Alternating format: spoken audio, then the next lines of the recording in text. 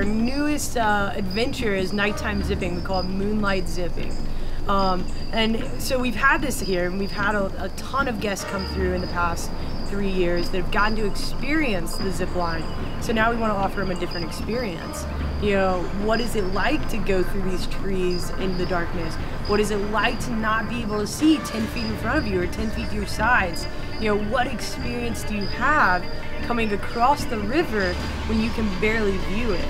We do use some lights. We have headlamps, LED lights, LED glow sticks, and you're just getting to hear all of these sounds. You know, you get to hear the owls, you get to hear the birds, you know, you get to hear the water, but you don't quite get to see it.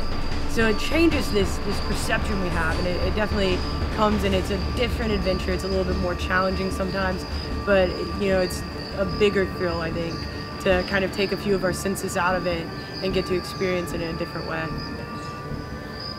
I would challenge anyone to come out here and conquer their fear of heights and the dark and take a moonlight zip at Riverbanks Zoo and Gardens.